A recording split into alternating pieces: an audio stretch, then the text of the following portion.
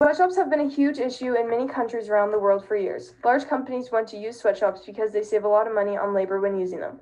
This gives the company the most amount of profit possible. The citizens of Nicaragua, particularly women and children, are put through some very intense situations in order to make little money to provide for their families back at home.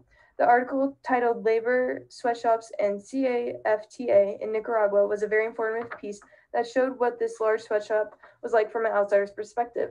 Steve Watrous, the author of this article, describes in detail what he saw and experienced firsthand. The other article, titled Activists Allege Kohl's Others Use Sweatshops from ABC News, provides great insight on what it was truly like to work in this environment and provided statements from large corporations who use these factories. These challenging situations became a daily reality for so many women and children for many reasons. This became a norm in Nicaragua because large corporations enabled it to do so and made people so heavily dependent on these low paying jobs in horrible conditions. Sweatshops are known for their horrible treatment of their employees. These employees often find themselves in very dangerous work conditions and working long hours every day for extremely low pay. The people that you would typically see working in sweatshops are young children and women because they are the most vulnerable. In the article Labor, Sweatshops, and CAFTA in Nicaragua, Steve Watrous, the author, went to the free trade zone in Mangua, Nicaragua, which is where he saw over 800 people working on making jeans for the large brand called Wrangler. Upon arrival, Watchers noticed that it was extremely hot and miserable conditions for the workers to be in. The Nicaragua workers are faced with not many options but to work in sweatshops. Work is very limited in this area and many people are searching for jobs. Therefore, these people take whatever jobs they can get. They need money and they are willing to work in whatever conditions to provide for their family. Nicaragua is known as the poorest country in all of Central America, and the people there are desperate and depend on jobs like these to provide for their families. This has become such a daily reality and a repetitive cycle for generation after generation because these huge corporations allow for this to continue. These corporations solely care about their profits and don't care about the conditions of their workers as long as the labor is cheap. The employees of these clothing factories are hardly paid compared to the amount of money these corporations are making off them and the products they are producing. The labor that the people in Nicaragua are providing is very cheap and solely beneficial to the company. It was discovered that no employer in Nicaragua pays their employees a livable wage. An example of this is one woman worker with 17 years of seniority is making about $200 a month. It is heartbreaking to discover that a woman who has endured so much and has worked so hard for 17 years for this factory doesn't even make enough to live off of. It is embarrassing for these huge corporations to use these people in such an inhumane way.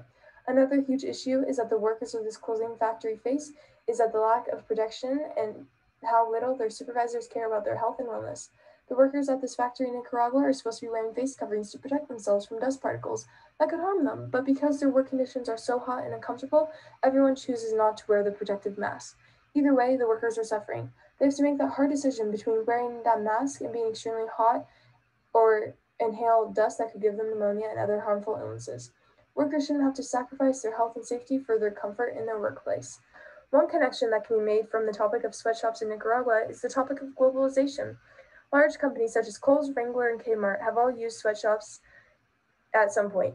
The high demand from countries around the world for cheap labor is what gives so many people the opportunity to become involved in this trade. The clothing laborers don't get paid near sufficient enough for the amount of work they do and the conditions they are working in. Globalization has made it possible for this to become such a daily reality for so many people. According to the ABC News article, the Nicaraguan woman recently worked for a sweatshop in her homeland that she says mistreated her and her fellow workers. After she tried to help form a union, she alleges she was fired. There should never be a workplace in which someone speaks out about an issue, they are punished for it and lose their job over it. This is extremely unethical and just proves how horrible the people are that are in charge of these sweatshops.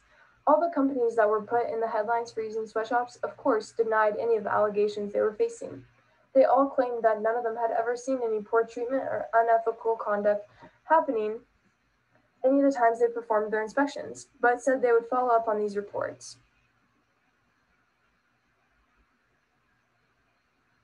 The women and young children of Nicaragua go through the utmost challenges throughout their daily lives and in their workplace. These people do everything they possibly can to provide at least something for their families, although it may not be much.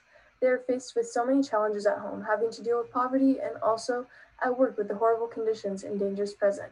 Globalization is a large factor here and plays a huge role in why this has become such a norm in so many countries, especially ones that are dealing with extreme poverty. People who are desperate to make ends meet will do whatever it takes to support their families.